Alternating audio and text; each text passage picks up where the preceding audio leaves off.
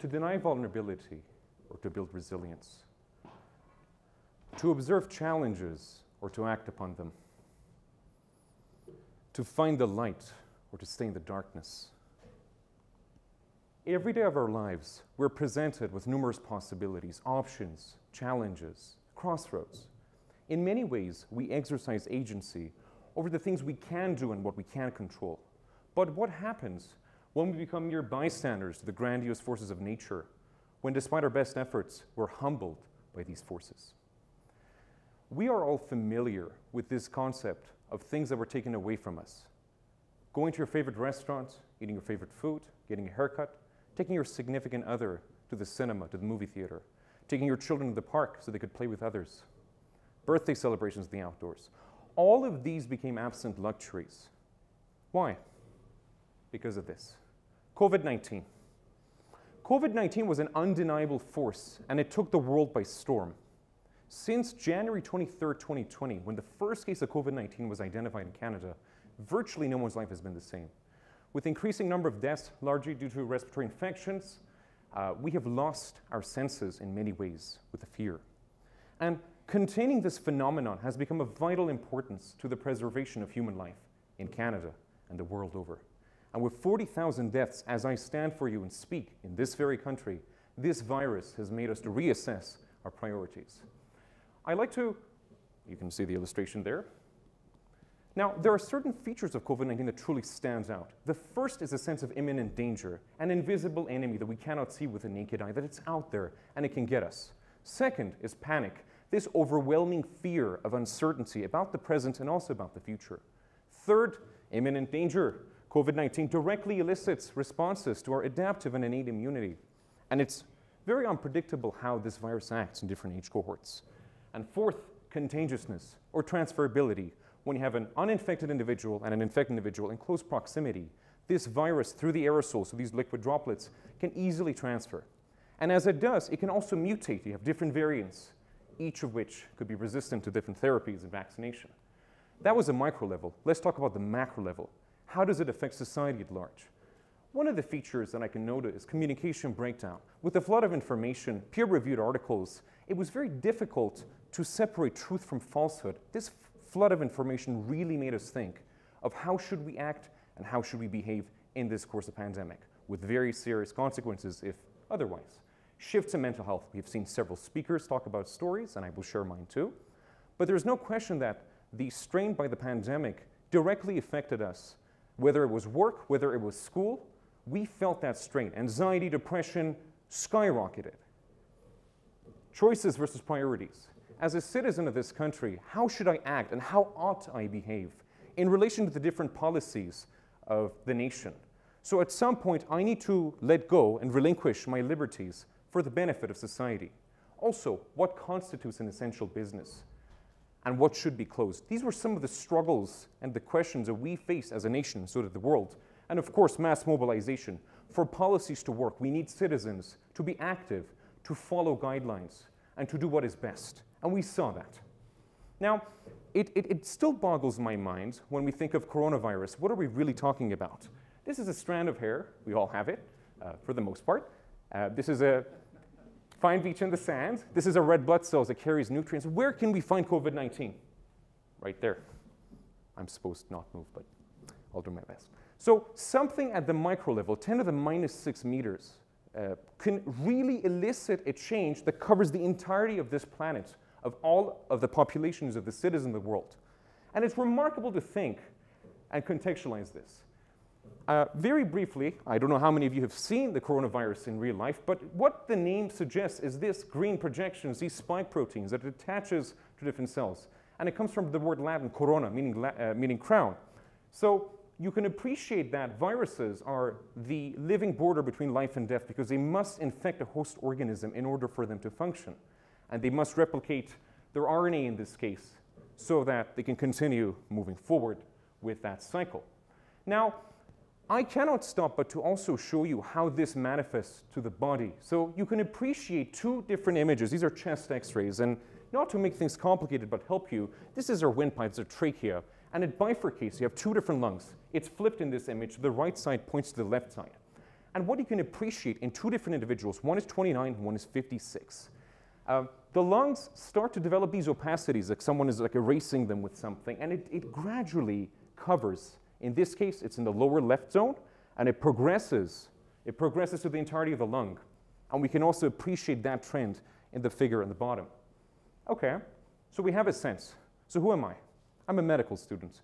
And it was an absolute honor when I first got accepted to medical school. It was a long, arduous journey, having lived a nomadic lifestyle in 3 different countries, in 5 different cities.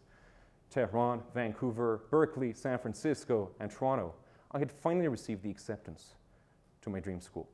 But there was a hesitation there, because with the state of the pandemic, there were many questions that I had. Would I be physically moving there? What would the curriculum look like? How would I learn medicine and transfer it? How would I meet my classmates over Zoom screens, right?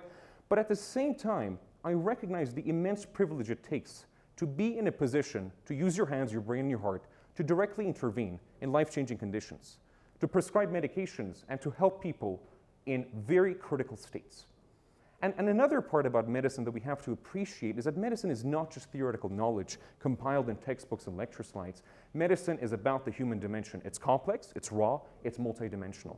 And there is one story in particular that I want to tell you about. It's the first death that I observed as a medical student. If you talk to any healthcare professional, they will always be able to tell you with granular level of detail what that event was like. I was in my first year of medical studies last year. A very compassionate and caring physician was teaching me. And I remember being in this geriatric center with this individual who had just passed, and the physician told me the clinical pearls and the things I had to know. And then we were supposed to go into that room together. And he asked me before we went, and he said, "Saman, are you ready?" And I wasn't. What happened at that very moment when I saw that gentleman who had unfortunately died? The first thing that I thought wasn't the medicine. I was crying. And it's not the kind of crying that you prepare. My face became wet, and I didn't realize why. And as I looked at this man who had just passed, immediately beside him was a frame. It was him with his wife. It was a Mediterranean setting. They were looking at the camera. They were smiling. And it made me think and realize, what is it that really matters in life? What is it really? So in our world, in our life, there is a sense of center. Right now, I'm standing on this red carpet. My brain, my spinal cord, my feet is directly connected to the ground. There's a sense of familiarity. There's something that I understand. And there's many examples that we can see. A tree with its roots disseminating through the bed of the earth. A ship with an anchor at the very bottom of the ocean, stabilizing it. The opposite of this is decentralization. And what that does is it's a state of complete drift where you lose that center and you're not sure what point you're directly at. And these forces are directly acting upon us, and this COVID-19 pandemic was a great illustration of that. You can feel it also when you're at the plane. There's nothing underneath you, and you're not sure what to do. You shake, your feet starts to tremble, because we do not know what the unknown is, because we cannot predict the unknown. And that sense of decentralization is unique to all of us during the state of the pandemic. Now, another part about this theme of this conference is the idea of finding light. And I want to argue for you that light is a force that comes from within. It's an inside-out process. You have to excavate through reflection, through thinking, to find that source of illumination. And once you find that, and it's difficult, I'm not going to make it easy, because it takes a lot of time and effort to really understand yourself and those around you. But once you do, there's a beacon of light, there's something there. And that amplifies with time. And that's very, very important to realize. Because what's the alternative of that? COVID-19 does not have a static core, it changes.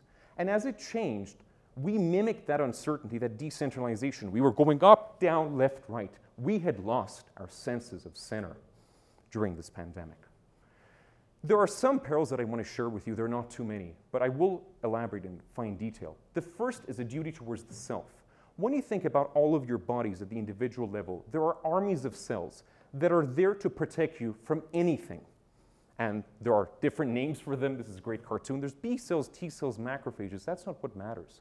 But what matters and is reassuring is that your body is doing everything possible to keep you alive, to maintain your growth, to stabilize you for a sense of homeostasis.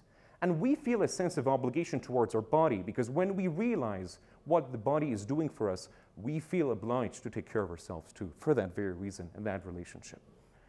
The second is emotional connections. Our sense of memory, our sense of virtue, the sense that I have of myself of the present, the past, and the future. is directly tied, like a spider web, with the people that are central to our lives, people that we couldn't see during the pandemic, people that we lost. And that's a very, very important concept to realize, that what truly matters in addition to that is that emotional bond. And the Greek-American philosopher Alexander Nehamas at Princeton University writes beautifully. He says, like metaphors and works of art, the people who matter to us are, so far as we're concerned, inexhaustible. They always remain a step beyond the furthest point our knowledge of them has reached, though only if, and as long as, they still matter to us. And of course, we have the storm. Within our span of life, maybe within the digits of our hands, there will be experiences that may shatter us, that may bring us to a sense of complete decentralization where the foundations are completely lost. And what should we do? We should stabilize ourselves. We should stand still, confront what there is, not knowing the outcome in any way, extend our arms, and tell ourselves that we are here to stay. And do not ever forget how virtuous that is, to not know the outcome, to not have any sense of guarantee, but still be willing to find that sense of center for yourself. And it amplifies like light for other people. And why are we obsessed with these stories? Because deep down, we need to find other stories of people who have made it through, or at least are making that attempt, so we can too. And one of my favorite authors, the Japanese genius novelist Haruki Murakami, writes in Kafka on the Shore, and he says, and once the storm is over, you will not remember how you made it through, how you managed to survive. You will not even be sure whether the storm is really over. But one thing is certain. When you come out of the storm, you will not be the same person who walked in. So there is a sense of development, there's a sense of evolution that's unique to each and every one of us. And I don't know you, and I don't know your stories, but I do know you, because there are certain elements of humanity that is preserved in all of us. And we can connect through that when we reflect, when we re-examine, when we go through that storm. We realize that is a shared human journey, regardless of culture, regardless of age, regardless of all the other variables. Okay, so we've established that. I've told you about my life, about my background. I've told you about some features of the virus. I've told you some truly life-changing experiences that I went through. Okay, but why am I here? Why did I travel thousands of kilometers from Montreal to Edmonton to be with you today? There is a reason. I'm 26 years old, and for the last really 26 years of my life, I have been thinking about the things that truly matter, the things that make us unique, the things that we pursue, and the reason for that pursuit, why we pursue them.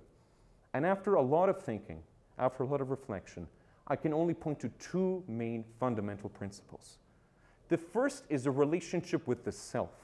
The self is an enigmatic process. We live in our body, we embody our body, but there's more to that. And that is a sense of growth, because at every instance of our life, that process is dynamic and it's changing, and it never ends. And it's extremely important for us to connect with ourselves and remember during moments of complete void that the best friend for you is you. So to be able to be at a sense of acceptance, to hold yourself, not knowing whether things are going to be fine at night, but establishing that relationship, because that relationship sets the precedence for every other relationship of your life. The second, arguably equally important as the first, the relationship we built with the people we love, care, and trust in that very same order. Losing loved ones during the pandemic, not being able to see them during the pandemic, made us realize the holes that are filled in from that sense of ambiguity, from that sense of tremor, from that sense of decentralization.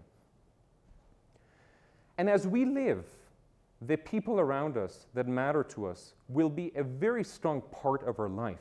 And it gets stick to your brain, to the amphitheaters of your gray and white matter. They're always alive, and you can always refresh those memories to remind yourself, what is it about your sense of virtue, about the sense of your values that makes things worth living? And truly, what better way to see the world through the eyes of those we love? Thank you very much.